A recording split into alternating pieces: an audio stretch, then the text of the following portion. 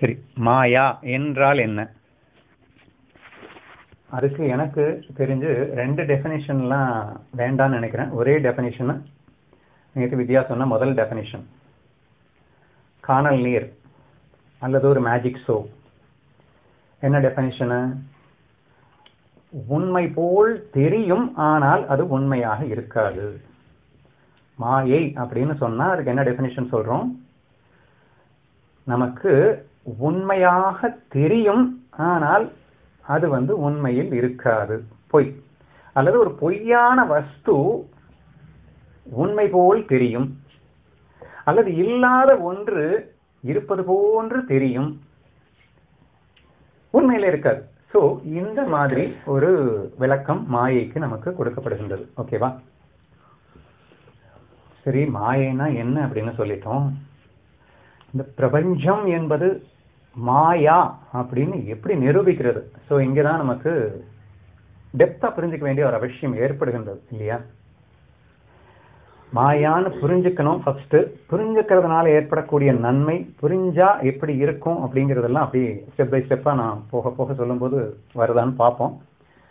இப்ப நான் ஃபர்ஸ்ட் என்ன சொல்ல விரும்புறேன் அப்படின்னு சொன்னா, எப்படி புரிஞ்சுக்கலாம் இந்த பிரபஞ்சம் என்பது வெறும் மாயை என்பதை நான் எப்படி புரிந்து கொள்வது அப்படின்னு கேட்டீங்கன்னா, மனசு மனசு அப்படிங்கறத ஒண்ணு புரிஞ்சுக்காம நம்ம அடுத்த படி போக முடியாது.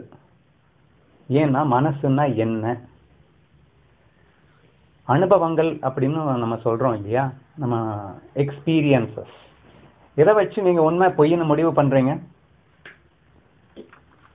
உங்களுடைய அனுபவத்தை வைத்து. அனுபவத்தை வச்சுதான் இது இருக்கு இல்ல அப்படின்னு நம்ம முடிவு பண்றோம் இல்லையா? இந்த அனுபவத்தை கொடுப்பது எது? மனம். அப்ப மனசை பத்தி கொஞ்சம் கண்டிப்பா தெரிஞ்சுக்க வேண்டிய அவசியம் இருக்கு.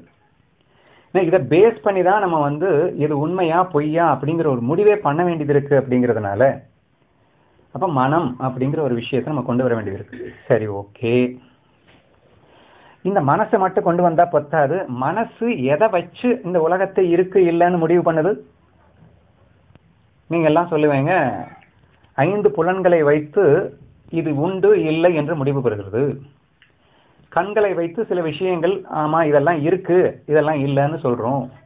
காதை வைத்து சில விஷயங்களை இது இருக்கு இல்லைன்னு சொல்றோம். மூக்கை வைத்து சில விஷயங்களை இது இருக்கு இல்லைன்னு சொல்றோம். நாக்கை வைத்து சில விஷயங்களை இருக்கு இல்லைன்னு சொல்றோம். ஸ்பர்ஷ உணர்வை வைத்து நாம இது இருக்கு இல்லை அப்படிங்கிற மாதிரி நம்ம சொல்றோங்க அப்படின்னு நீங்க அடுத்து சொல்லுவீங்க. சரி, இப்ப அடுத்த கேள்வி என்ன வருதுன்னா, உங்கள் மனம், இப்ப மனசு இந்திரியங்கள், இப்ப 2 கொண்டு வந்திருக்கேன். இப்போ இந்திரியங்கள் இந்த உலகத்தை இருக்கு இல்லைன்னு சொல்லுதா, அல்லது உங்கள் மனம் இந்த உலகத்தை இருக்கு இல்லைன்னு சொல்லுதா? கொஞ்சம் டீப்பா ரிசர்ச் பண்ண வேண்டியது இருக்கு இல்லையா? ஏன்னா பார்ப்பது கண்ணா மனசா அப்படின்னு கேள்வி வேற வருதே. மனசு இல்லாம கண்கள் பார்த்தா கண்ணு தெரியல. நிறைய உதாரணங்கள் சொல்லலாம்.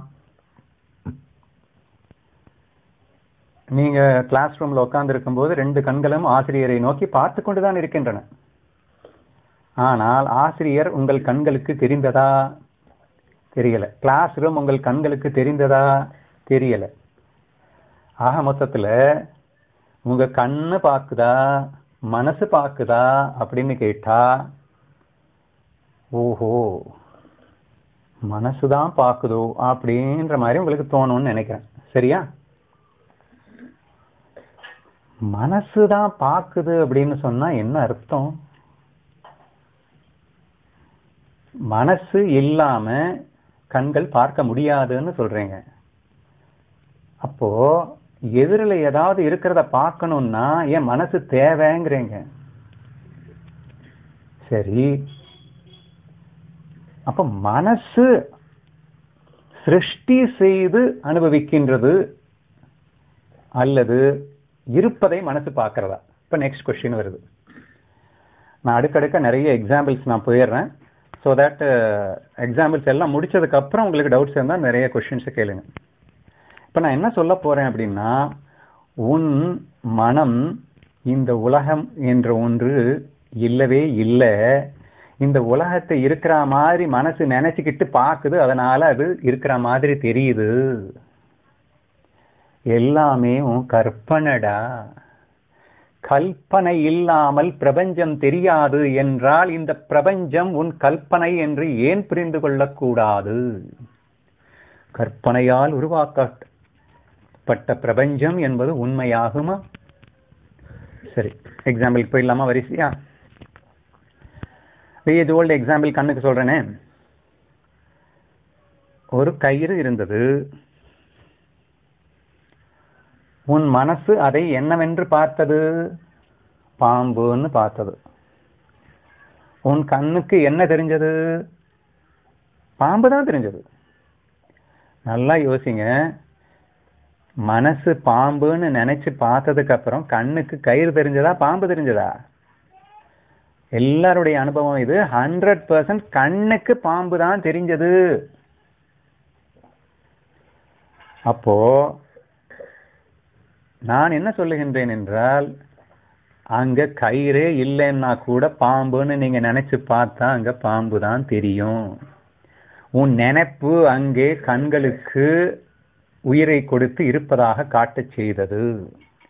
கண்கள் எதையும் காணவில்லை. மனம்தான் இங்கே ஒன்றை சிருஷ்டி செய்தது. பாம்பை யார் சிருஷ்டி பண்ணினாங்க? நான் தான் சிருஷ்டி பண்ணினேன்.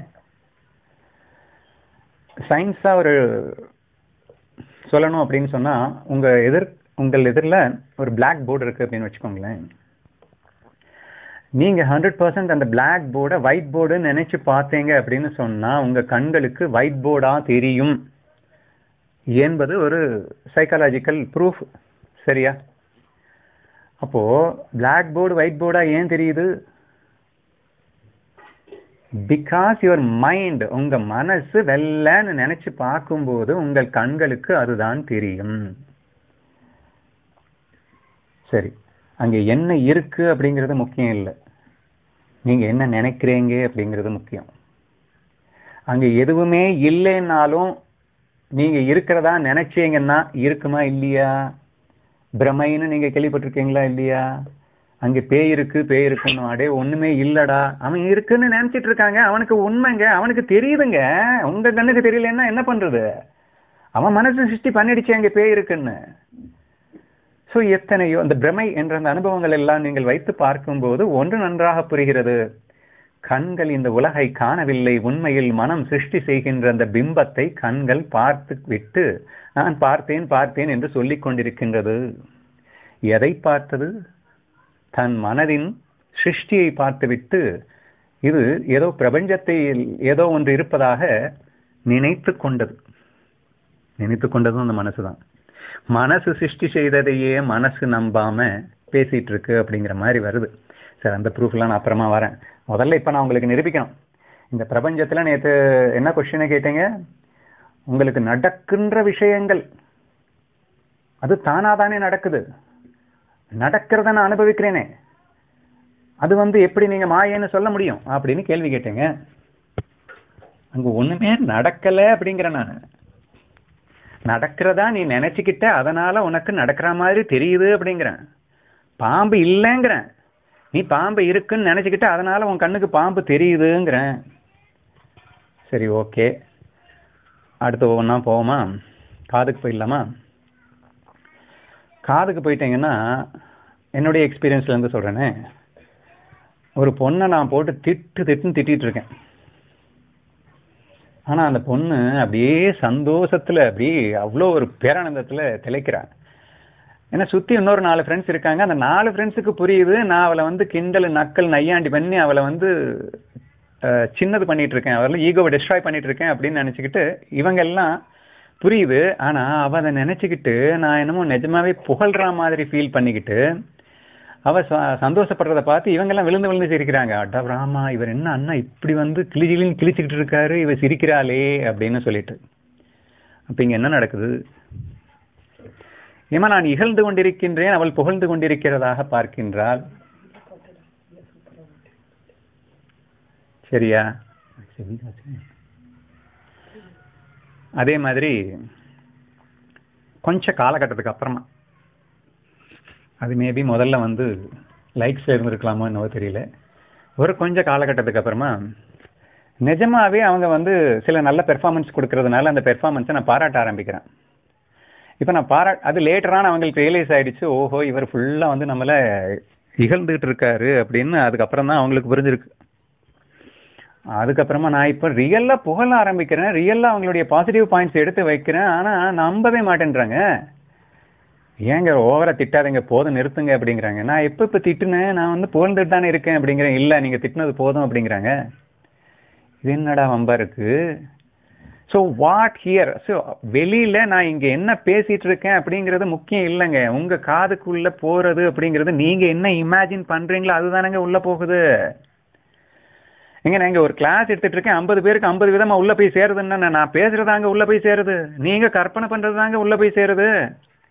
எல்லாருக்கும் ஒரே மாதிரி புரியறது இல்லை, நீங்களே சொல்றீங்களா இல்லையா? அவன் எப்படி கற்பனை பண்ணி ரிசீவ் பண்றானோ அப்படி உள்ள போய் சேருதுன்னா, இங்க நான் பேசுறது பேசல, நான் பேசுறதா நீங்க என்ன இமேஜின் பண்றீங்களோ அது உள்ள போய் சேருது. அப்படித்தானே வருது. உலகமே இல்லை என்கின்றேன் நான். இங்க நான் பேசவே இல்லை. இப்ப நீங்க எல்லாம் கேட்டுட்டு இருக்கீங்க அப்படின்னா நான் பேசி நீங்க கேட்டுட்டு இருக்கீங்க நினைச்சிட்டு இருக்கீங்க. அப்படி இல்லை, நீங்க கற்பனை பண்ணிட்டு இருக்கீங்க, நான் என்னென்னலாம் பேசுறதாகவும் அந்த கற்பனையை நீங்க ரிசீவ் பண்ணிட்டு இருக்கீங்க அப்படின்னு சொல்ல வர்றேன். ஓகேவா? 5 புலனுக்கு முடிச்சிடறேன், அதுக்கப்புறம் உங்க டவுட்ஸை கேளுங்க. இப்போவே உங்களுக்கு நிறைய டவுட்ஸ் வந்திருக்கும்.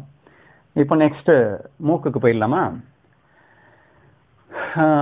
சில சேரியில எல்லாம் பார்த்தீங்கன்னா அவங்க அந்த பக்கமாக நம்ம அந்த போகும்போது மூக்கை இறுக்கி பொத்துனாதான் அந்த இடத்தையே கிராஸ் பண்ண முடியும்ன்ற ரேஞ்சுக்கு கப்படிக்குங்க.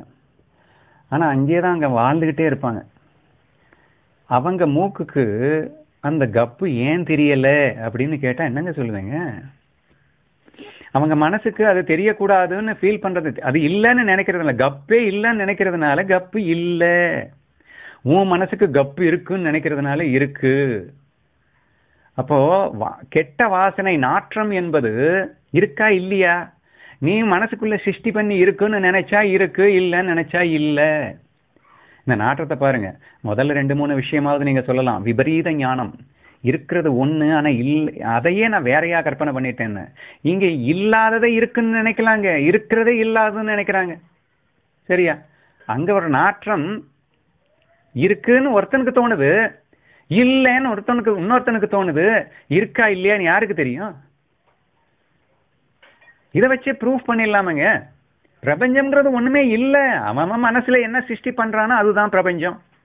நாற்றம் இருக்குன்னு நினைக்கிறவனுக்கு இருக்குதான், இல்லைன்னு நினைக்கிறவனுக்கு இல்லைதான். அப்படிங்கிற மாதிரி தானேங்க ஆகுது. வேற எப்படிங்க இந்த உலகத்தை கண்டுபிடிக்க போறீங்க? நாக்கை வச்சு கண்டுபிடிப்பீங்க. நாக்கு எல்லாருக்கும் தெரிஞ்ச ஏஜ் ஓல்டு எக்ஸாம்பிள் ஒன்று இருக்கு, புரோட்டா எக்ஸாம்பிள் அப்படின்னு. அது உங்களுக்கு எல்லாம் தெரியுன்றதுக்காக அதையும் கோட் பண்றேன்.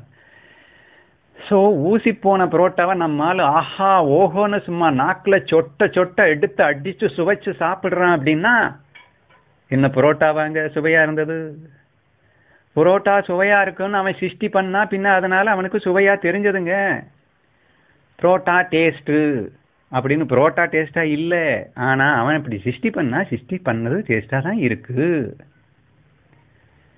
ஸோ இங்கே வெளியில் பிரபஞ்சத்தில் அப்படின்னு சொல்லிட்டு நீ அனுபவிக்கிற எதுவுமே பிரபஞ்சத்துல இல்ல. நீ மனசுல சிருஷ்டி என்ன பண்றியோ அதை அனுபவிச்சுட்டு இருக்க. 5 புலன்களால் தான் அனுபவிப்பேன் என்று சொல்கின்றாயே, ஆனால் அந்த புலன்கள் என்பது இங்கே 0. உன் மனம் எதை சிருஷ்டி செய்து கொண்டிருக்கிறதோ அதைத்தான் உன் புலன்கள் அனுபவித்துக் கொண்டிருக்கின்றவே தவிர புலன்கள் எதையும் ஏதோ ஒன்று இருந்ததை அனுபவிக்கவில்லை என்று புரிகிறதா? அந்த புரோட்டா எக்ஸாம்பிள் ஷார்ட்டா சொல்லிட்டேன். அதாவது புரோட்டா மேல மிக வெறியோடு ஒருத்தன் இருக்கின்றான். அவனுக்கு ஊசி போன புரோட்டாவை எடுத்து கொடுக்குறாங்க. ஆனா அவன் அந்த பழைய நினைவுகள்ல புரோட்டாவை முன்னாடி என்ன டேஸ்ட்ல சாப்பிட்டானோ அதே டேஸ்ட்னு நினைச்சுக்கிட்டே சாப்பிட்றான். அவனுக்கு அந்த டேஸ்டாவே தான் தெரிஞ்சது அப்படின்னு ஒரு கதை. சரியா? அது உங்களுக்கு தெரியுன்றதுனால ஷார்ட்டா சொன்னேன். இல்லை வேற என்னன்னு கூட சொல்லுவோம் இல்லைங்க. நீ முதல்ல டீ குடி, அப்புறம் இவ்வளோண்டு சர்க்கரை எடுத்து உள்ள போடு, அதுக்கப்புறம் டீ குடி, அதுக்கப்புறம் என்ன தெரியும்? சப்புன்னு தெரியும். ஏன் சப்புன்னு தெரிஞ்சது? சப்புன்னு சிருஷ்டி பண்ணா சப்புன்னு தான் தெரியும், இனிப்புன்னு சிருஷ்டி பண்ணா இனிப்புன்னு தானங்க தெரியும். நீ என்ன சிருஷ்டி பண்ணியோ அதுதான்ப்பா தெரியும், அங்க வெளியில என்ன இருக்குங்கிறது தெரியாது. ப்ரூஃப் பண்ணிருக்கமா இல்லையா? சரி, அப்ப நாக்கும் நீ சிருஷ்டி பண்றதுதான் அனுபவிக்கிறியா? வெளியில இருக்கிறத நீ சாப்பிடலையா? நீ என்ன சுவைன்னு நினைச்சு சிருஷ்டி பண்றியோ அந்த சுவைதான் உனக்குள்ள போகுதா அப்படின்னு ஆயிடுதா? வேற என்ன பாக்கி இருக்கு? ஸ்பர்ஷம் பாக்கி இருக்கு. ஸ்பர்சத்துக்கு என்ன உதாரணம் சொல்லலாம்னா,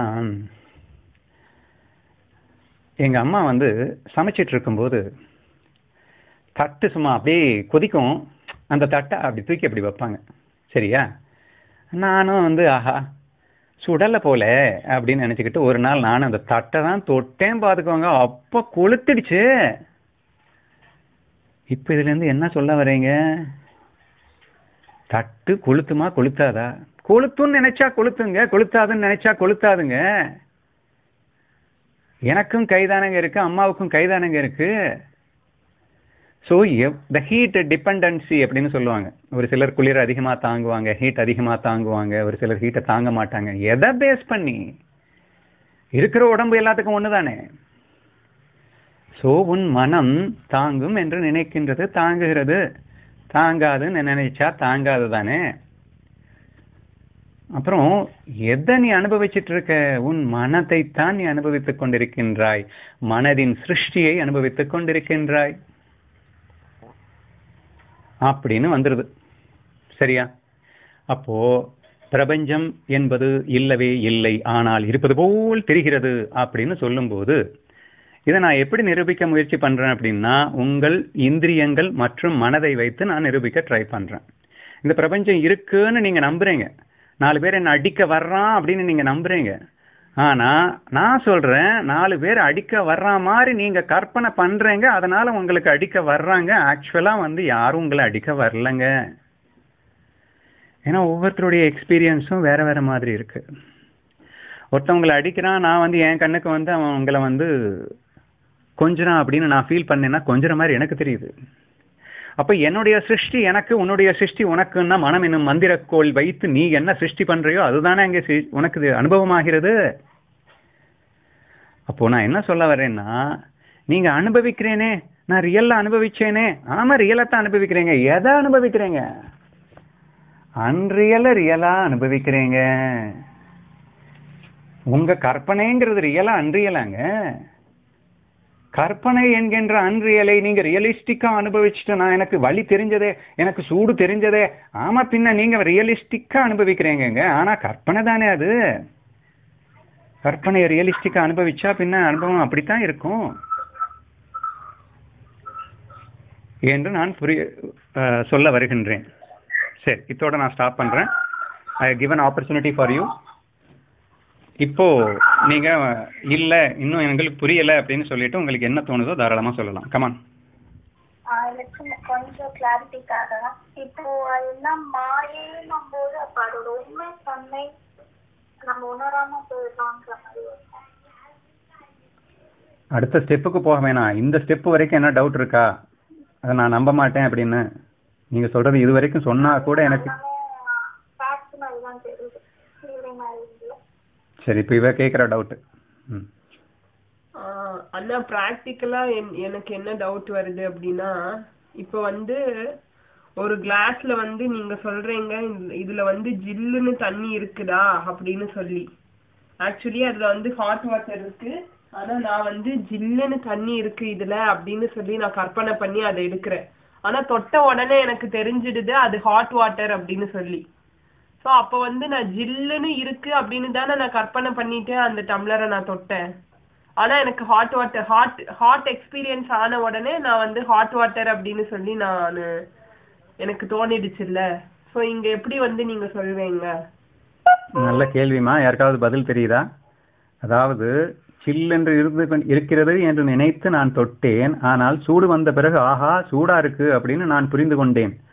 எனது கல்பனையால் சூட்டை நான் சிருஷ்டி பண்ணவில்லை, எனது கல்பனையால் நான் சிருஷ்டி செய்ததோ சில்லு, ஆனால் நான் அனுபவித்ததோ சூடு. ஆதலால் பிரபஞ்சம் உண்மையே.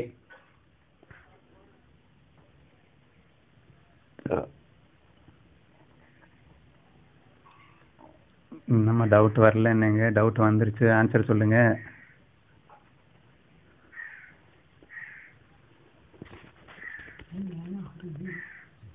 கேக்குதா நான் பேசுறது எல்லாருக்கும்? இருக்கீங்களா?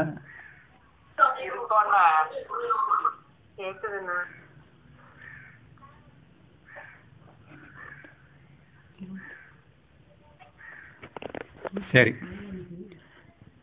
இதுக்கு நான் தான் இதுக்கு ஏற்கனவே கதை சொல்லிட்டேன்லம்மா. அந்த கதையை டக்குன்னு யாராவது எடுத்து விட வேண்டாமா? அம்மா சைக்காலஜியில் ஒரு டெஸ்ட் பண்ணினாங்க. என்ன டெஸ்ட் பண்ணாங்க?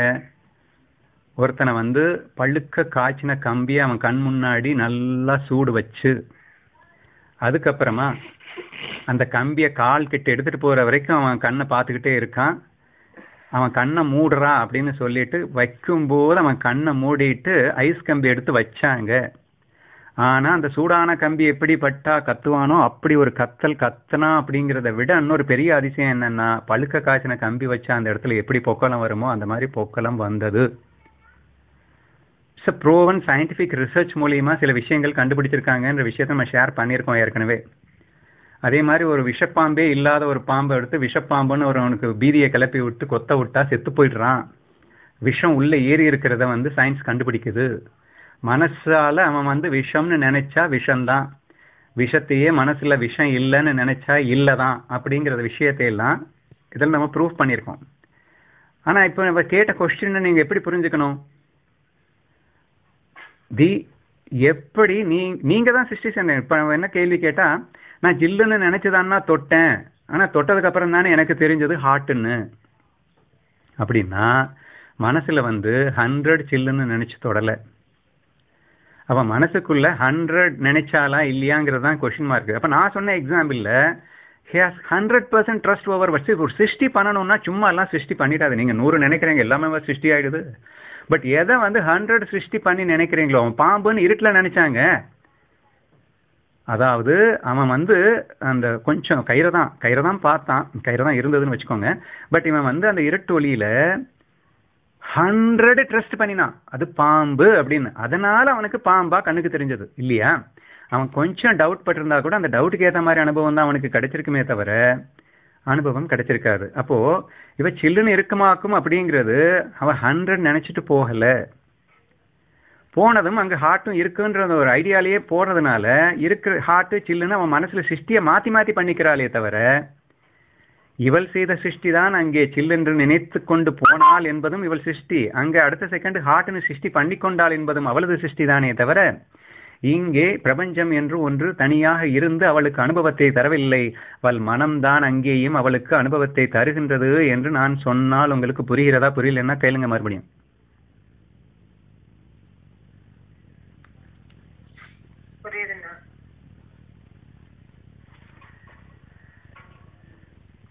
ஆனா மனசுதான் அனுபவத்தை தருது. ஆனா மனசு வந்து சிச்சுவேஷனை பேஸ் பண்ணி தானே அனுபவத்தை தருது.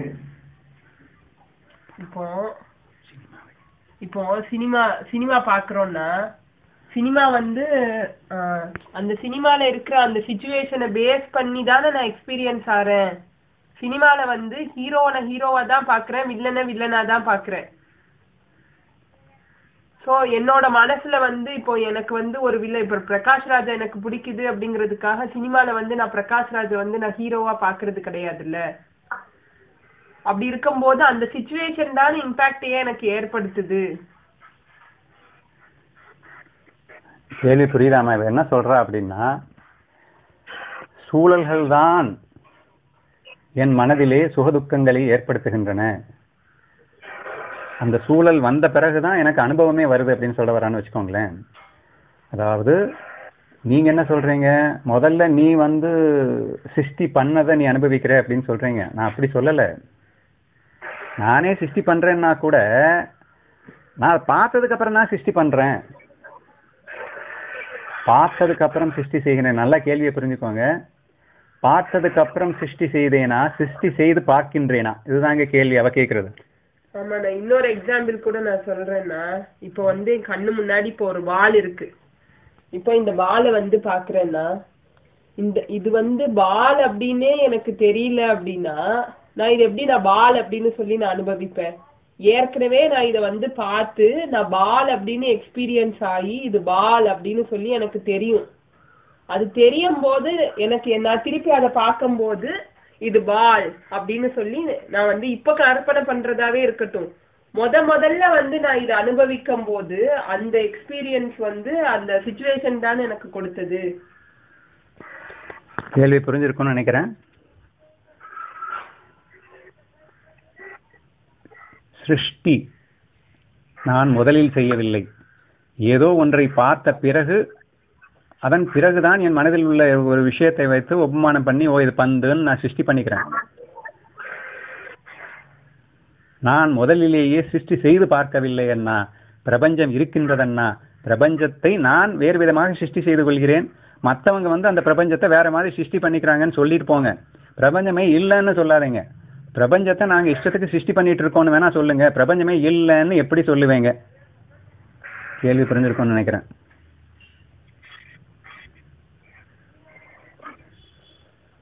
யாருக்கும் எதுவும் தோணலையா? புரியல, திரும்பியும் சொல்லுங்க கேள்வியை. கேள்வி வந்து பிரபஞ்சமே இல்லை அப்படின்னு சொல்லிட்டு இப்போ ஒரு நான் ப்ரூவ் பண்ணிட்டு ட்ரை பண்ணிட்டு இருக்கேன் இல்லையா? ஆமாங்க. ஸோ அதுக்கு நான் வந்து உன்னுடைய புலன்களை வைத்துத்தானே பிரபஞ்சத்தை அனுபவிக்கின்றாய். ஆனால் உன் புலன்கள் பிரபஞ்சத்தையே அனுபவிக்கின்றது, உன் கற்பனையைத்தானே அனுபவிக்கின்றதுன்னு நான் நிரூபிக்க ட்ரை பண்ணினேன். அதுக்கப்புறமா உங்களுக்கு யாருக்கும் டவுட் வரல. இப்போ டவுட் என்ன கேட்குறாங்க அப்படின்னா, ஃபர்ஸ்ட் ஒரு டவுட் கேட்காங்க, அது புரிஞ்சிருக்கும்னு நினைக்கிறேன். ஸோ நான் கூலுன்னு நினச்சி போனால் அது ஹீட்டாக இருக்கு அப்படின்னாலும் நீ தான் நினச்சிட்டு இருக்க, உன் மனசுக்குள்ள 100 நினைக்கல அப்படின்னு சொல்லி இன்னொன்று ப்ரூவ் பண்ணியாச்சு. அடுத்த முக்கியமான டவுட் என்ன வந்திருக்குன்னா,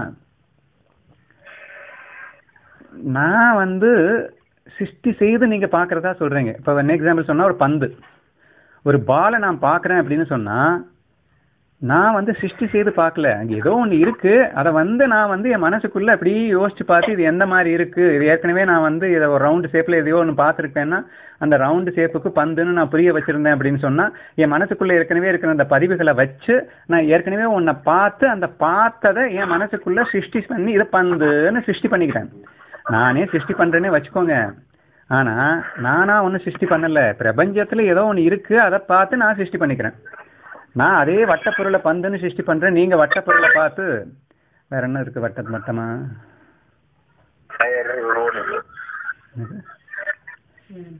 வேற ஏதோ ஒரு பொருள் வட்டமாக இருந்தது அந்த பொருள்னு நீங்கள் நினச்சிக்கலாம்.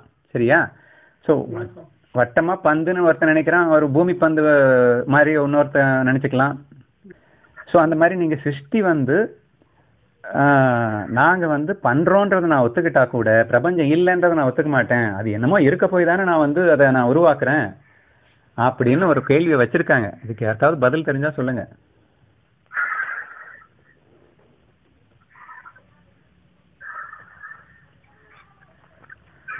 தெரியல.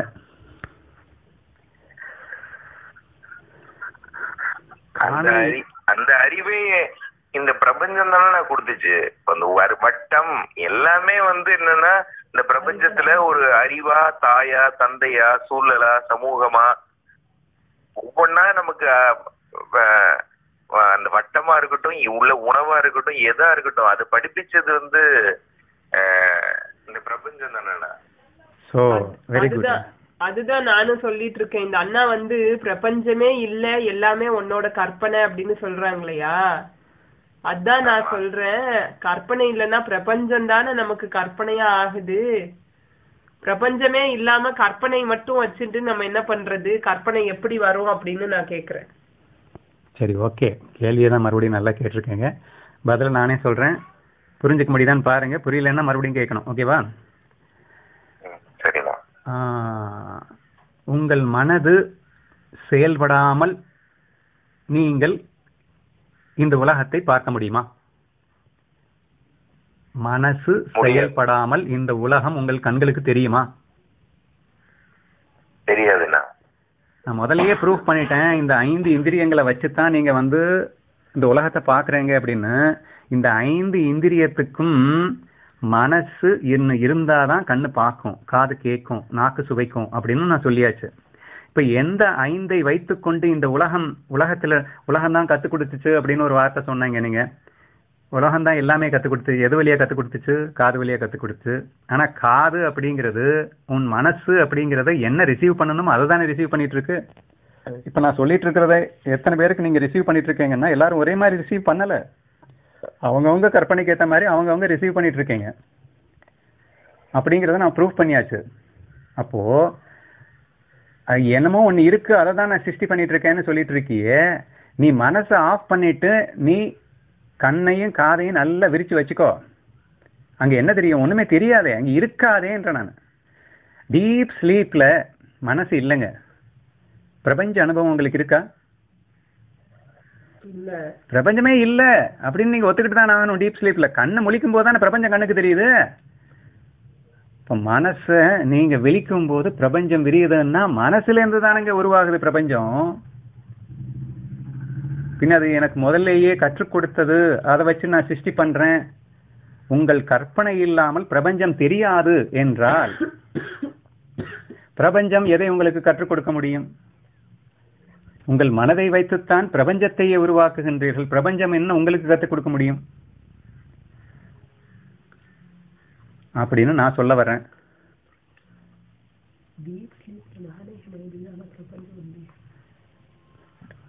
அண்ணா, நீங்க சொன்னது புரியல. ஆனா எனக்கு இன்னொரு டவுட்டும் வருது. டீப் ஸ்லீப்ல நான் தானே இல்ல, ஆனா பிரபஞ்சம் இருந்துட்டு தானே இருக்கு.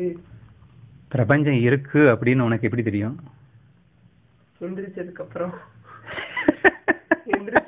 தெரிஞ்சு போயிடும் பிரபஞ்சம் இருக்குன்னு. ஆனா இருக்குல்லண்ணா, இருக்குன்னு டீப் ஸ்லீப்ல தானே எனக்கு தெரியல. டீப் ஸ்லீப்புக்கு போறதுக்கு முன்னாடியும் எனக்கு பிரபஞ்சம் இருந்தது. டீப் ஸ்லீப்ல இருந்து நான் வெளியே வந்ததுக்கு அப்புறமாவும் பிரபஞ்சம் இருக்குது. அப்படின்னா டீப் ஸ்லீப்லயும் பிரபஞ்சம் இருந்துட்டு தானே இருக்குது. இருந்துட்டு இருக்கு, அப்படியே இருக்கு. நான் டீப் ஸ்லீப்க்கு போறதுக்கு முன்னாடி நான் எந்த ரூம்ல நான் படுக்கிறேனோ, நான் டீப் ஸ்லீப்லயும் அங்கேயே தான் இருக்கிறேன். போயிட்டேன். வெளியே வரும்போதும் அதே ரூம்ல அதே மாதிரி அதே உடம்பு அதே கை கால்களோட நான் இருக்கிறேன்லண்ணா. யார் இல்லைன்னு சொன்னா? ஆமா, உன் மனசு தூங்கும் போது எப்படி இருந்ததோ அப்படிதானமா விழிக்கும் போது எந்திரிச்சது. அதனால அந்த பிரபஞ்சம் அப்படியே தானே இருக்கும். டைம் தான் மாறிடுச்சு இல்லண்ணா. என்ன டைம் மாறிச்சு? நான் 10 மணிக்கு தூங்குறேன், டீப் ஸ்லீப்புக்கு போறேன் 12 மணிக்கு. நான் வெளியே வரும்போது 6 மணிக்கு வெளியே வர்றேன்.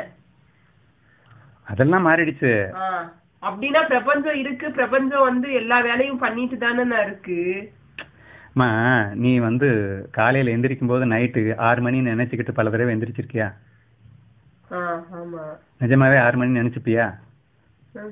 மத்தியானம் தூங்கிட்டு 4 மணிக்கு எழுந்துக்க போது காலையில 6 மணி நினைச்சிருக்கேல்ல? அப்போ அதுதான் உனக்கு அந்த நேரத்துக்கு அனுபவம் ஆச்சு. அதுக்கப்புறம் மறுபடியும் சிருஷ்டியை மாத்திக்கிற, அதுக்கப்புறம் சிருஷ்டி மாறிக்கிறது. சிருஷ்டியை மாத்தலன்னா நீ மாத்தாம எப்படிமா மாறும்? சிருஷ்டி அப்படியே தான் இருக்கு. நான் தான் நான் தப்பா நினைச்சுக்கிட்டேன்னா. நீ தப்பா நினைச்சிய. சரி, இப்போ மனம் எப்படி இருக்கின்றதோ அப்படி உனக்கு பிரபஞ்சம் தெரியும். சரியா? ரமண மகரிஷி ஒரு கோட் கொடுக்குறாரு. அவர் ஒரு 4 வருஷம் சமாதிக்கு போயிட்டார். சரியா? சமாதி அப்படிங்கிற ஸ்டேஜ்ல மனசு இருக்காது. மனசு டீப் ஸ்லீப் மாதிரி வச்சுக்கோங்களேன். சுத்தமா மனசு இயங்காத ஒரு ஸ்டேட்டுக்கு சமாதி ஸ்டேட் அப்படின்னு பேரு. அவர் சொல்றாரு, 4 வருஷம் சமாதியில இருந்துட்டு வெளியே வந்துட்டு சொல்றாரு, சமாதி அப்படிங்கிறது பெரிய விஷயம் இல்லை, யாரும் சமாதிக்கெல்லாம் ஒன்றும் ட்ரை பண்ணணும்னு அவசியம் இல்லை அப்படிங்கிற மாதிரி சொல்லிட்டு, ஏன்னு சொல்றேன்னு சொன்னாரு அப்படின்னா, என் மனம் எந்த இடத்தில் விட்டு சென்றதோ அதே இடத்திலிருந்து மீண்டும் இயங்க ஆரம்பித்தது. ஸோ என்ன ஒரு லைக்ஸ் அண்ட் டிஸ்லைக்ஸ்ல என்ன ஒரு நீ உன்னுடைய லைக்ஸ் அண்ட் டிஸ்லைக்ஸ் ஏற்ற மாதிரி தான் உன் பிரபஞ்சம் இல்லையா? என் பிரபஞ்சம் என்னுடைய லைக்ஸ் அண்ட் டிஸ்லைக்ஸ் ஏற்ற மாதிரி. அப்போ அவர் சமாதிக்கு முன்னாடி போகும்போது அவருடைய மனசு என்ன லைக்ஸ் அண்ட் டிஸ்லைக்ஸ் ஈகோல இருந்ததோ அதே மாதிரி தான் சமாதியிலேருந்து எந்திரிக்கும் போது எந்திரிக்குதான். சமாதிக்கு போனதுக்கு வரைக்கும் அப்படிதான் எந்திரிக்குதுன்னா நீ தூங்கிட்டு போனதுக்கு அப்புறம் அதே மாதிரி தான் எந்திரிக்கும். பின்ன அதே பிரபஞ்சம் தான் உனக்கும் தெரியும். பின்ன அதே பிரபஞ்சம் தெரியுது அப்படின்னு சொன்னா அதே மனசுக்கு அதே பிரபஞ்சம் தான் தெரியும். சரி விடு, நீண்ட தூக்கம் என்பதை மரணம் என்று அழைக்கின்றார்கள். சரியா? நீண்ட தூக்கத்துக்கு பிறகு உன்னுடைய மனசெல்லாம் மாறி போயிடுது. அப்புறம் நீ புதுசா பிறக்கிற. அங்க எல்லாமே மாறித்தானே இருக்கு. அங்க நீ கிரியேட் பண்றது வேற பிரபஞ்சம். ஆனா இந்த குட்டி தூக்கத்துல கிரியேட் பண்றது அதே பிரபஞ்சத்தை கிரியேட் பண்ணா பின்ன அதே தான் தெரியும். அங்க வேற சிச்சுவேஷன்ல இருக்கிறேன், அதனால வேற பிரபஞ்சத்தை கிரியேட் பண்றேன். இங்க அதே சிச்சுவேஷன்ல இருக்கிறேன், அதனால அதே பிரபஞ்சத்தை கிரியேட். ரொம்ப நாள் ஆனதுக்கு அப்புறம் நீதாமா வேற சிச்சுவேஷனையே கிரியேட் பண்ற. அதான் நான் இங்கன்னா கிரியேட் பண்றேன். இப்ப நான் வந்து ராஜபாளையத்துல பிறந்தேன், அடுத்த ஜென்மத்துல அமெரிக்கால பிறந்தா அது வேற சிச்சுவேஷன்ல நான் நல்ல பீஸா பர்கரை சாப்பிடுவேன். இப்ப எனக்கு ரசம் சாதம் புளி சாதம் தான் பிடிக்குது. நீ பிறக்கலாமா, அமெரிக்காவை நீ சிருஷ்டி பண்றமா, அந்த இடத்துல அமெரிக்கால இருக்கிற மாதிரி நீ நினைச்சுக்கிற, அந்த மாதிரி உனக்கு தெரியுது. அமெரிக்கான்னு ஒண்ணு இல்லைங்கிற, நான் இந்தியான்னு தனியா ஒண்ணு இல்ல, அவனுக்கு எங்கெங்க இருக்கிற மாதிரி அவன் நினைக்கிறானோ அவனுக்கு அனுபவம் கிடைச்சிட்டு இருக்குன்னு சொல்லிட்டு இருக்கேன். நான் எக்ஸ்பீரியன்ஸ், நான் வந்து இப்ப மாவளி கோயிலுக்கு போறேன், நான் எக்ஸ்பீரியன்ஸ் ஆறேன்னா. நீ எக்ஸ்பீரியன்ஸ் ஆகல, நீ சிருஷ்டி பண்ற. இந்திரியாணி நதி அங்க இருக்கிற மாதிரி நினைச்சா இந்திரியாணி நதி தெரியும். அந்த இந்திரா நதியில தண்ணி அடிச்சுக்கிட்டு போயிட்டு இருக்கும்போது தண்ணியே போகலன்னு நினைச்சேன்னா உன் கண்ணுக்கு தண்ணி போற மாதிரியே தெரியாதுன்ற நானு. இது வரைக்கும் நான் அப்படி எனக்கு தெரியவே இல்லையேன்னா. இல்லன்னா தண்ணி போகலன்னு இருக்கிற சூழ்நிலையில இப்ப அந்த நிலையில தண்ணி நிறைய போகும்போது நின்னா நம்ம உடலோ ஏதோ ஒண்ணு பொருள் அடிச்சிட்டு போயிடும்லண்ணா. அடிச்சிட்டு போகும்னு நீ நினைக்கிறதுனா என்ன வேணாலும் நான் வேணா என்ன வேணாலும் சிருஷ்டி பண்ணிக்கலாம். ஓகே, அதான் நான் எது வேணாலும் சிருஷ்டி பண்ணிக்கலாம். ஆனா அங்க தண்ணி வந்துச்சுன்னா தள்ளிட்டு போயிடும்ல. தண்ணி வந்தா இல்லன்னு நான் நினைச்சுக்கிறேன். அங்க போய் நிக்கிறேன், தண்ணியில மூழ்கி இல்லையே. ஓகே, நான் சொல்றேன் கேளு. உனக்குள்ள சரியான நாலேஜ் இருக்கு, ஏன்னா நீ அறிவாளி, நீ சயின்ஸ் எல்லாம் படிச்சவன். ஸோ தண்ணி இவ்வளவு ஃபோர்ஸ்ல வந்தா மனுஷன் எல்லாம் அடிச்சுட்டு போயிடும், ஏன் தண்ணி பாலத்தையே உடைச்சிட்டு போயிடும் அப்படின்னு எல்லாம் உனக்கு வந்து ஹெவியா வந்து உன் மைண்டுக்குள்ள சிருஷ்டி பண்ணி வச்சிருக்க. அப்போ ஆட்டோமேட்டிக்கா தண்ணிக்குள்ள நான் அந்த இடத்துல நின்னா நான் வந்து இழுத்துட்டு போவேன் அப்படிங்கிற சிருஷ்டி நீ பண்ணிட்டு தண்ணி இழுத்துட்டு போகுதுன்னு சொல்லிட்டு இருந்தா என்ன அர்த்தம்?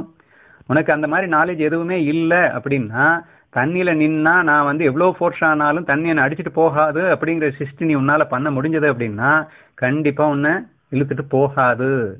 இது ஜஸ்ட் ஒரு கற்பனைன்னு சொல்லிட்டு இருக்கேன்ப்பா, இது மாயப்பா இல்லாததுப்பா அப்படின்னு சொல்லிட்டு இருக்கேன். சரி, நீ ரொம்ப கன்ஃபியூஸ் பண்ண வேணாம். நான் அப்படியே அடுத்தடுத்து நான் நிறைய உங்களுக்கு நாலேஜை ஸ்டார்ட் பண்றேன். அதுலேயும் வந்து உங்களுக்கு என்ன டவுட்ஸ் இருந்தாலும் தாராளமா கேளுங்க, ஓகேவா? சரி, நான் அடுத்த படிக்க போறேன். இப்போ பிரபஞ்சம் என்பது உண்மையில் இல்லை, ஆனால் இருப்பது போன்று நாம் சிருஷ்டி செய்வதால் அது இருப்பதாக நமக்கு தெரிகிறது. மற்றபடி உண்மையில் பிரபஞ்சம் இல்லை. இனி அடுத்ததை நம்ம வந்து எப்படி புரிஞ்சுக்கலாம் அப்படின்னு பார்ப்போம். கனவு அப்படிங்கிற ஒரு விஷயத்தை வச்சு பார்ப்போம். எல்லாருக்குமே கனவுங்கிற அனுபவம் இருக்கு. அந்த கனவுல ஒரு ஒரு பெரிய ஊரையே பார்ப்பீங்க, நிறைய பேரை பார்ப்பீங்க, நல்ல நிகழ்ச்சிகள் பார்க்குறீங்க, கெட்ட நிகழ்ச்சிகள் பார்க்குறீங்க, உங்களை 4 பேர் கொஞ்சுவாங்க அல்லது உங்களை 4 பேர் அடிப்பாங்க, என்ன வேணா நடக்கட்டும். இப்போ அந்த கனவிலே தோன்றிய அத்தனை கதாபாத்திரங்களும் யார் என்று கேட்டால் உங்கள் வினா என்ன?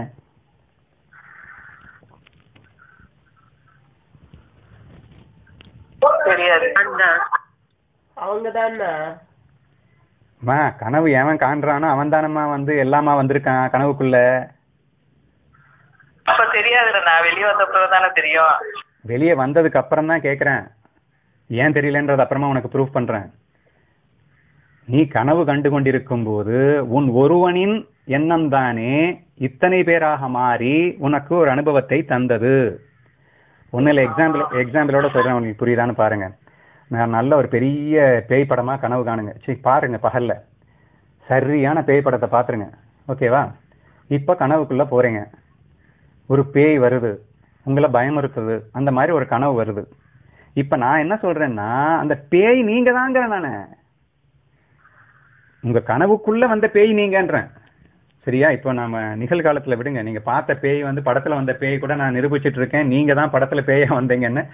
அது வேணாம், ஏன்னா அதுதான் நீங்க மனசு உங்க ஒத்துக்கலையில இவ்வளவு நேரம் நிரூபிச்சதுக்கு அப்புறமும். அதனால அடுத்த படிக்க போறேன். நானு கனவுக்குள்ள வந்த பேய், வினோதினி கனவுக்குள்ள பேய் வந்தா அது வினோதினி தான் பேயா வந்தது, இதை ஒத்துக்கிட்டு தானே ஆகணும். நீங்க அத மறுக்க போறீங்களா? இல்லண்ணா. ஆனா வினோதினிய பார்த்து ஏன் வினோதினி பயப்பட்டா? ஏன்னா வினோதினி பேய் வேஷத்துல இருந்தா. அவதானமா பேய் வேஷம் போட்டிருக்கா. அது வினோதினிக்கு தெரியாதுல்ல, நான் கனவுல இருக்கிற வினோதினிக்கு. ஏன்டா கனவுல இருக்கிற வினோதினி தான்டா கனவுல ஒரு பேய் வேஷத்தை போட்டு கனவுல வந்திருக்கா.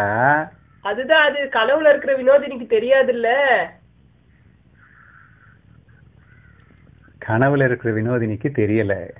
நானே தான் பேய் வேஷம் போட்டு என்னையே நான் பயமுறுத்திட்டு இருக்கேன்னு பாவம் அந்த வினோதினிக்கு தெரியல.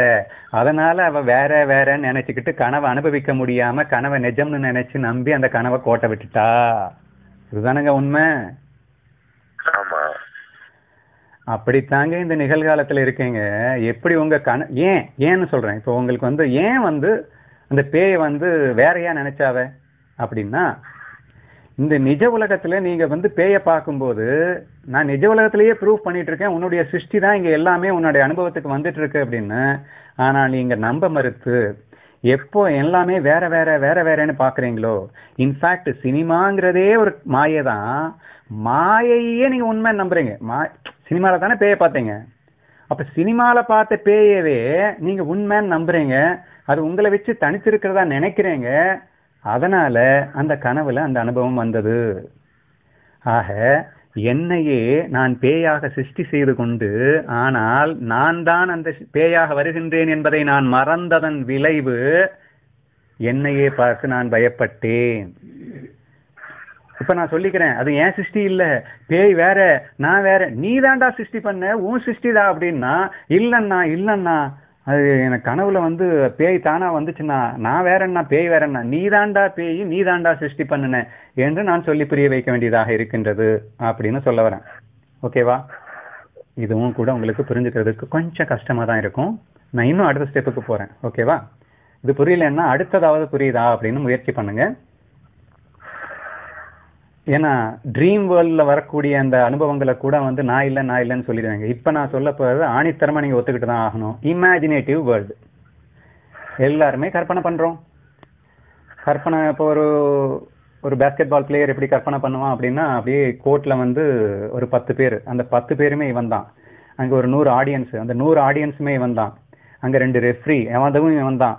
சுத்தி நிறைய அழகான பெண்கள் கை தட்டுறாங்க, அதுவும் இவன் தான். இப்படி தானுங்க கற்பனை பண்றோம்.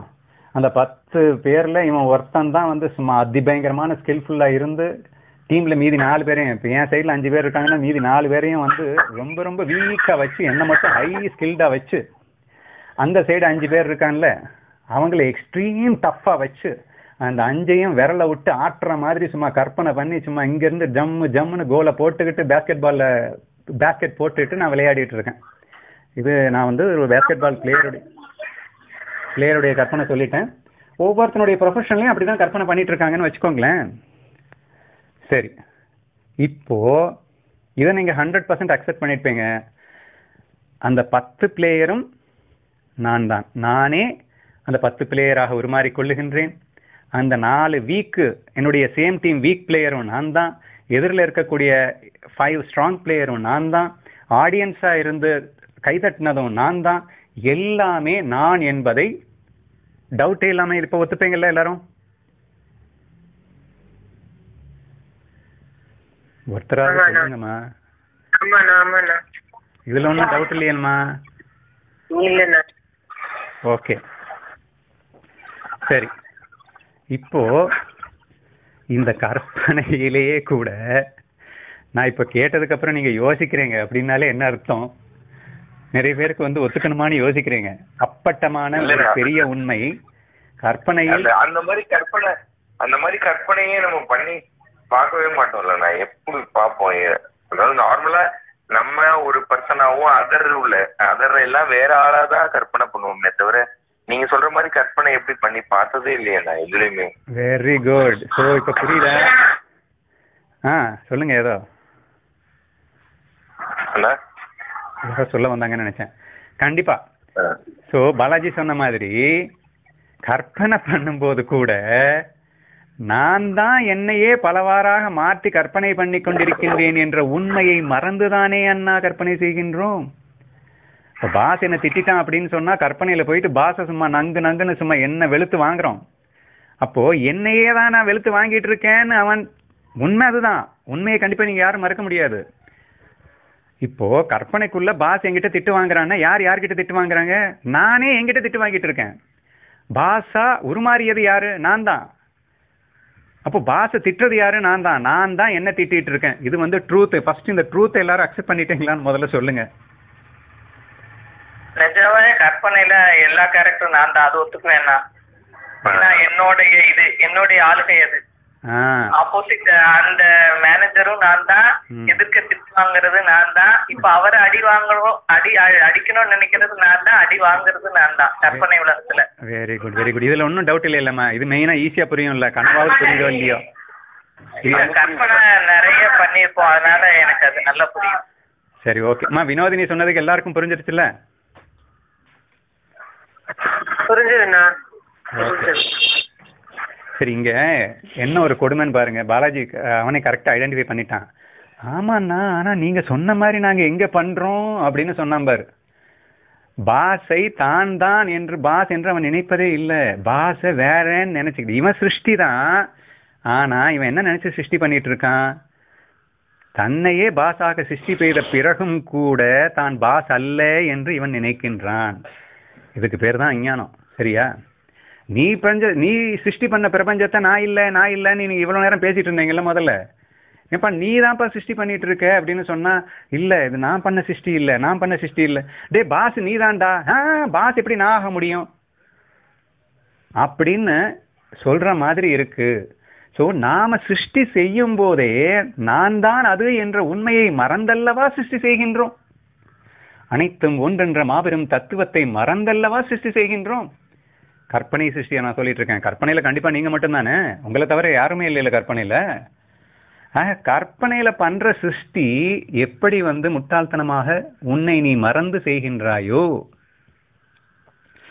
அதனாலதான் அங்க ஆட்டோமேட்டிக்கா விளைவுனால லைக்ஸ் டிஸ்லைக்ஸ் ஈகோ வரும். அது அப்புறமா சொல்றேன் ஏன் வந்து பண்றோம். நெக்ஸ்ட் கொஸ்டினுக்கு போறேன். ஒரு டவுட் வருதான், இருங்க. இப்ப நீங்க சொன்னீங்கல்ல, பாச வந்து இன்னொருத்தன் அப்படின்னு நினைச்சு பாஸ் அப்படின்னு பார்த்தா தானே என்னால வந்து பாஸ் பண்ற வேலைக்கு வந்து கற்பனையிலயாவது கவுண்டர் கொடுக்க முடியும். பாச நானே நினைச்சிட்டேன்னா நான் ஒண்ணுமே பண்ண மாட்டேன்னா அப்புறம் எப்படி நான் பழிச்சிட்டு இருக்கிறது? நல்ல கொஸ்டின்மா. So this is the reason. அதாவது இவ கேட்ட கொஸ்டினுக்கு நான் ஆன்சர் சொல்றேன்.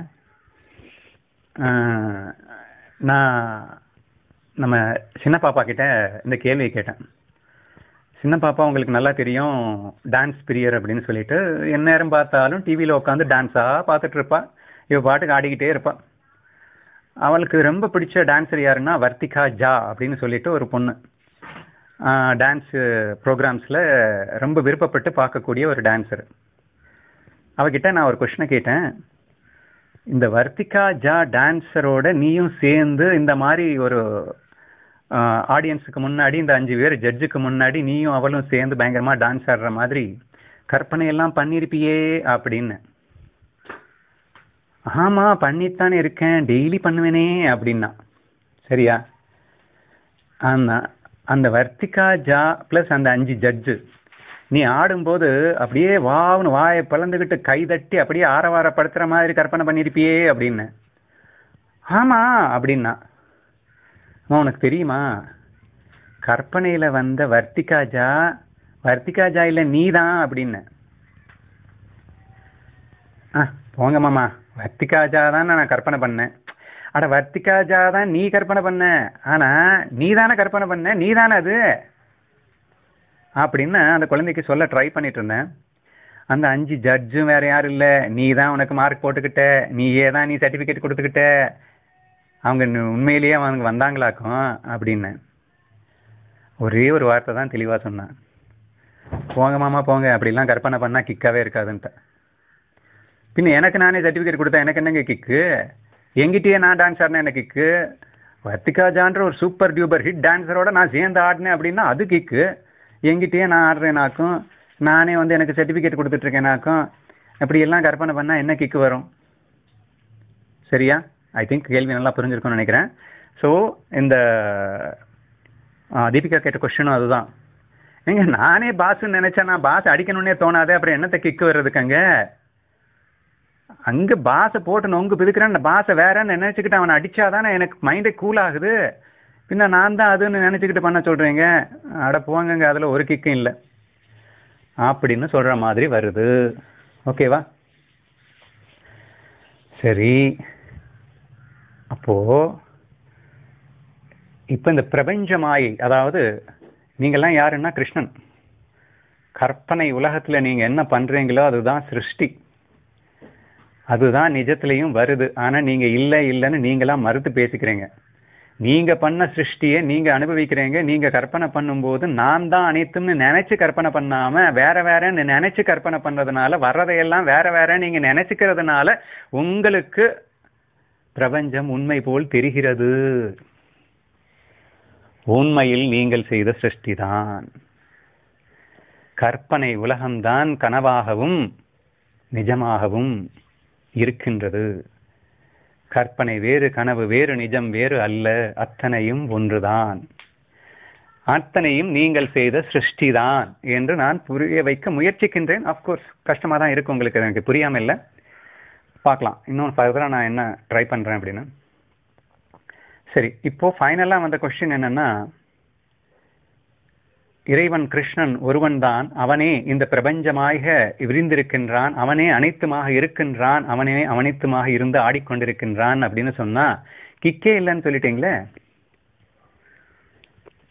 அந்த டான்சர் வேற, நான் வேற, ஜட்ஜு வேறன்னு நினைச்சாதானங்க கிக்கு. அப்ப நானே கண்ணனா இருந்து இந்த பிரபஞ்சத்தை உருவாக்கு, பிரபஞ்ச திருஷ்டி, அதாவது சிருஷ்டியை நான் படைக்கும் போது எல்லாமே நான் படைச்சா கிக்கே இருக்காதே. அப்ப கிக்கு வேணும்னா என்னவா செய்ய வேண்டியது இருக்கு? வேற வேற அப்படின்னு என்ன நானே கதாபாத்திரத்தை எடுக்க வேண்டியது இருக்கு. சோ நான் இப்போ உமா பாப்பா அப்படிங்கிறது ஒண்ணுன்னா வர்த்திகா ஜான் ஒண்ணு வேணும், 5 ஜட்ஜுன்னு தனியா வேணும், 10-100 ஆடியன்ஸ்னு தனியா வேணும். அப்புறம் எல்லாமே உமா பாப்பாவா இருந்தா என்ன கிக்கு அப்படின்னு கேட்டா வேண்டாம். ஆனா அது எல்லாமாவே நீ மாறிக்கோ. ஆனா எல்லாமா மாறினதுக்கு அப்புறமும் எல்லாமே மாறி இருக்கிறது நீங்கிற அந்த அண்டர்ஸ்டாண்டிங் மட்டும் தானே கண்ணன் கேட்கிறான். அதையே மறக்கிறேன்னு தானே கேட்கிறான்.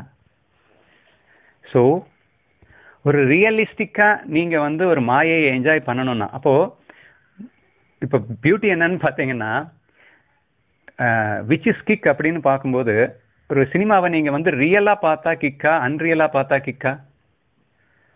ரியலா பார்த்தா தாங்க கிக்கு. அது அன்ரியல்னு நீங்க சினிமாவை பார்த்தீங்கன்னா உங்களுக்கு இன்ட்ரெஸ்டே வராது. ஹீரோ அடிக்கும் போது அவன் நிஜமாவே அடிக்கிறான்னு நினைக்கும் போது தானங்க கிக்கு. அவன் அடிக்கவே இல்லை, சும்மா இப்படி இப்படி பாவனை பண்ணிட்டு இருக்கான் அப்படின்னு பார்த்தீங்கன்னா அங்கே என்ன கிக் இருக்கும்? சுத்தமா கிக் இருக்காது. ஒரே ஒரு தடவை சங்கர் டைரக்ஷன்ல ஒரு அந்த நண்பன் படம் ஃபிலிம் ஷூட்டிங்கை பார்க்க எங்களுக்கு வாய்ப்பு கிடைச்சதுன்னு போய் பார்த்தோம். நொந்து நூலா போய்விடும். ஒரு சின்ன ஆக்ஷனுங்க, ரொம்ப சின்ன ஆக்ஷன். இத்தனைக்கும் சத்யராஜ் அவ்வளோ பெரிய ஆக்டர். அந்த ஸ்டேஜ் சீன்ல ஒரு சின்ன எமோஷனை சும்மா திருப்பி திருப்பி திருப்பி 50 தடவை அவர் நடிக்க வச்சு பார்க்கும்போது நாங்கள் செத்தே போயிட்டேன். என்னடா இது நடக்குது? இந்த அரை செகண்ட் சீனுக்கா இப்படி பாடாப்படுத்துறான் அப்படின்னா, the director is expecting the realistic performance. the realistic performance தான் நமக்கு கிக்கா இருக்க முடியுமே தவிர, அது அன்ரியலாவே பார்த்தோம்னா கிக் இருக்காது. அப்படிங்கிறதுனால தான் இந்த மாதிரி பெரிய பெரிய டைரக்டர் அவ்வளோ ரியலிஸ்டிக்கா இருக்கக்கூடிய படங்களை டைரக்ட் பண்றாங்க இல்லையா? அப்போ இட் ஷுட் பி ரியலிஸ்டிக் அப்படின்னா ரியலாகவும் இருக்கணும். அட் தி சேம் டைம் அது ரியலா இருந்தா கிக்குன்னு புரியுது. ஆனா ரியலா இருந்தா இன்னொன்னு என்னன்னா லைக்ஸ், டிஸ்லைக்ஸ், ஈகோன்னு மாட்டிக்கிட்டு அதோட பெரிய கஷ்டமும் சேர்ந்து வருது. அப்ப எனக்கு கிக்கு மட்டும் இருக்கணும், டிஸ்லைக்ஸ் வரக்கூடாது அப்படின்னா என்ன செய்யணும்? அப்படியே மல்யுத்த வீராங்கனை எக்ஸாம்பிளுக்கு போகட்டுமா? 2 மல்யுத்த வீராங்கனும் உயிர் தோழிகளுங்க. இவங்க 2 பேரும் அடிச்சுக்கணும்னு ஏதாவது அவசியம் இருக்காங்க? ரியலிஸ்டிக்கா அடிச்சுக்கணும்னு அவசியம் இருக்காங்க? சேலஞ்ச் பண்ணி உண்மையிலேயே அடிச்சுக்கணும்னு அவசியம் இருக்காங்க? ஒண்ணுமே இல்லைங்க. ஆனா ரியலிஸ்டிக்கா இருந்தா தானங்க கிக்கு. ஃப்ரெண்ட்லி கேம்ல நம்ம என்ன சொல்லியிருக்கோம்? சேலஞ்ச் பண்ணிப்பாங்க 2 ஃப்ரெண்ட்ஸ். எடுத்த உடனே நீங்க சொல்லுவீங்க ஃப்ரெண்ட்லி கேம் கிக்கா, பெட் கேம் கிக்கானா எல்லாரும் ஒரு மூல சொல்லுவாங்க பெட் கேம் தான் கிக்கு அப்படின்னு சொல்லுவாங்க. ஏன்டா ஃப்ரெண்ட்லி கேமை கிக் இல்லை? ஃப்ரெண்ட்லி கேம்ல தான் விட்டு கொடுத்து ஆடுற ஆட்டத்தில் என்ன கிக் இருக்கும்? இவன் ஜெயிச்சா என்ன, அவன் ஜெயிச்சா அப்படி இல்லடா, சேலஞ்ச் பண்ணிட்டு ஆடுறாங்கடா அப்படின்னு சொன்னதுக்கு அப்புறம் தான் ஓ அப்படி இல்லை, ஓ சேலஞ்ச் பண்ணிட்டு ஆடினா ஆமா ஃப்ரெண்ட்லி கேம்ல தான் கிக்கு அப்படின்னு அப்புறம் தான் நீங்களே சொல்ல வர்றீங்க இல்லையா? ஸோ அன்ரியல ரியலிஸ்டிக்கா பெர்ஃபார்ம் பண்ணா கிக்கு என்று புரிகிறதா? கண்ணனுடைய கேம் அப்படித்தாங்க இருக்கு. கிருஷ்ணன் பரபிரம்மம், he is a real. அவன் இந்த பிரபஞ்சமாக உருமாறுகின்றான். என்னவா? அன்ரியலா. அன்ரியலா தான் எல்லா வேஷமும் போடுறான். பட் அந்த வேஷத்துல அவன் பண்றது 100% ரியலிஸ்டிக்கா பெர்ஃபார்ம் பண்ணி அவன் ஆடுறான். அதனால அந்த கிக் அனுபவிக்கிறான். சரி, நீங்க யாரு? நீங்களும் கண்ணன் தான், நீங்க தான் அந்த பிரபஞ்சம். ஆனா நீங்க என்ன பண்றோம், நம்ம என்ன பண்றோம், நீங்கன்றதை விட நம்ம என்ன பண்றோம் அப்படின்னு சொன்னா, இந்த பிரபஞ்சத்தை உருவாக்கும் போது உண்மை என்ன? நான் தான் பிரபஞ்சமா மாறுறேன், நான் தான் இந்த பிரபஞ்சத்தை சிருஷ்டி பண்றேன். ரியலிஸ்டிக்கா இருக்கணும் அப்படிங்கிறதுக்காக, கிக்கா இருக்கணும் அப்படிங்கிறதுக்காக நான் என்னையே பலமா மாற்றும் போது நான் தான் அனைத்தும் என்ற பேருண்மையை மறந்து விடுகின்றேன். நீங்கள் கற்பனை உலகத்தில் செய்வது போல. கற்பனை உலகத்தில் அப்படிதானே பண்றோம். கிக்கா இருக்கணும் அப்படின்றதுக்காக தானே இவன் அத்தனை பேரை கிரியேட் பண்ணி ஆடுறான். ஆனா இப்போ ஒரு பாஸை நீங்க கற்பனையில் அடிக்கும் போது உங்களையே தான் நீங்க அடிச்சிட்டு இருக்கீங்க அப்படிங்கிற ஃபீலிங்கோட நீங்க பெர்ஃபார்ம் பண்ணலாமே. அப்போ எவ்வளோ கிக்குன்னா, நீங்க அடிக்கிற உங்களுக்கும் கிக்கு, அடி வாங்குற பாஸ்க்கும் கிக்கு. இது மாயைன்ற ஃபீலிங்ல இருந்தீங்கன்னா எல்லாமே டேஸ்ட், ஆலிஸ் டேஸ்ட்டுக்குள்ள வந்துருவீங்க. ஒரு வில்லன் திரைப்படத்துல அடி வாங்கும் போது அதை சந்தோஷமா அதை கிக்க ரசிச்சு அடி வாங்கிட்டு இருப்பானா, அல்லது உட்காந்துட்டு ஐயோ அடி வாங்குறமே அழுது மாயைன்னு புரிஞ்சதுக்கு அப்புறம் அதையும் சந்தோஷமா அனுபவிக்கலான்னு தானங்க அனுபவிப்பாங்க. So it's just a fun, it's a game, it's a மாயா. இந்த ஒரு ஃபீல் நம்மளை விட்டு போயிடுச்சு. காரணம், நம்ம சிருஷ்டி பண்ணும்போது ரியலிஸ்டிக்கா இருக்கணும், கிக்கா இருக்கணும்னு நினைச்சுக்கிட்டு நான் தான் அனைத்தும் என்ற அற்புத மாயையை மறந்தோம். விளைவு விருப்பு வெறுப்பு எனும் அகங்காரத்தில் சிக்கிக்கொண்டு சின்ன பின்னப்படுகின்றோம். ஸோ இப்போ கற்பனை உலகின் வாயிலாக இந்த உலகின் சிருஷ்டிகர்த்தா நீங்கள்தான் என்றும், கற்பனை செய்யும் போது அனைத்தும் நீங்களே என்ற பேருண்மையை மறப்பதால் எப்படி உங்களுக்கு அத்தனையும் வேறு வேறு என்று நீங்கள் அனுபவிக்கின்றீர்களோ, அந்த கற்பனையின் விளைவால் உருவான இந்த நிஜம் மற்றும் ட்ரீம் வேர்ல்டு இரண்டுமே உங்களுடைய சிருஷ்டி தான், உங்களுடைய கற்பனை தான். அப்பட்டமா தெரிய வேண்டிய கற்பனையிலேயே நீங்க தான் எல்லான்னு புரிஞ்சுக்க மறுக்கிற நீங்க ட்ரீம்லையும் நிஜ உலகத்திலையும் நீங்க நம்பவா போறீங்க? So that is the reason why we are unable to believe that the world is Maya, and that too it's my own Maya. எனது ஓன் கிரியேஷன் தான் இது என்பதை நம் மனம் மறுக்கின்றது. ஓகேவா? ஸோ இப்போ நான் ஃபைனலா என்ன ரிக்வெஸ்ட் பண்ணிக்க போறேன் அப்படின்னா, let us at least try to understand that in the imaginative world I myself is everything. குறைஞ்சபட்சம் கற்பனை உலகத்திலாவது இனி நீங்கள் என்ன கற்பனை செய்தாலும் அத்தனையும் நானே என்ற ஒரு ரீதியிலே கற்பனை செய்யுங்கள். யார் வேணா ரியலிஸ்டிக்கா கற்பனை பண்ணுங்க, வேணாம் நான் சொன்னேன். நான் கிக் இருக்காதுன்னு யாருங்க சொன்னது? நீங்க ரியலிஸ்டிக்கா கற்பனை பண்ணுங்க. எப்படி ரெண்டு மல்யுத்த வீராங்கனைகள் ரியலிஸ்டிக்கா அடிச்சுக்கிட்டாங்களோ, at the same time love miss பண்ணாம, அட் தி சேம் டைம் நானும் நீயும் ஒண்ணுதான்டான்றத ஃபீலை மிஸ் பண்ணாம, உன் வெற்றி ஏன் வெற்றி அப்படிங்கிற ஃபீலிங்கை மிஸ் பண்ணாம, அட் தி சேம் டைம் ரியலிஸ்டிக்கா அடிச்சுக்கிட்டாங்களா இல்லையா? அந்த மாதிரி யார் கற்பனை பண்ண வேணாம்னு சொன்னது? உங்களை யார் கிக் இல்லைன்னு சொன்னது? ஸோ கிக்கா இருக்கணும் அப்படின்னா உங்களையே நீங்க மறக்கணும்னு ஒன்றும் அவசியம் இல்லைங்க. நீங்க தான் எல்லாமே நீங்களா தான் எல்லாமாகவும் இருக்கிறீர்கள் என்ற உணர்வோடு அட் தி சேம் டைம் ரியலிஸ்டிக்கா நீங்க ஏன் பெர்ஃபார்ம் பண்ணக்கூடாது? உங்கள் கற்பனையில் குறைந்தபட்சம் இந்த யுத்தியை நீங்கள் ஆரம்பித்து இந்த கற்பனை உலக சிருஷ்டிகர்த்தா நான் என்ற அந்த அற்புத உண்மை ஒன்று உங்களுக்கு புரிந்தாலே போதும், படிப்படியாக நிஜ உலகமும் உங்களது சிருஷ்டிதான் என்ற பேருண்மை மிக சுலபமாக உங்களுக்கு புரியும்.